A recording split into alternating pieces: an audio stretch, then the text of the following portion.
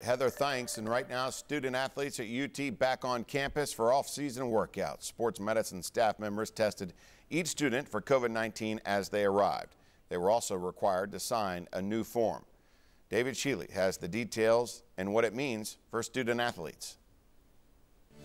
This is the form that Tennessee athletes had to sign before starting off-season workouts on campus.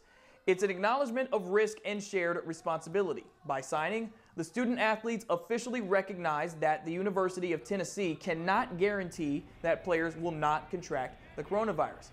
The student athletes also agree to do their part in reducing the risk for their teammates, coaches, and staff. Reducing the risk includes social distancing, frequently washing hands, disinfecting equipment after each use, and wearing a mask. As of now, only the football players and players on the men's and women's basketball teams are on campus. Other fall sport athletes are set to return in early July. Back to you.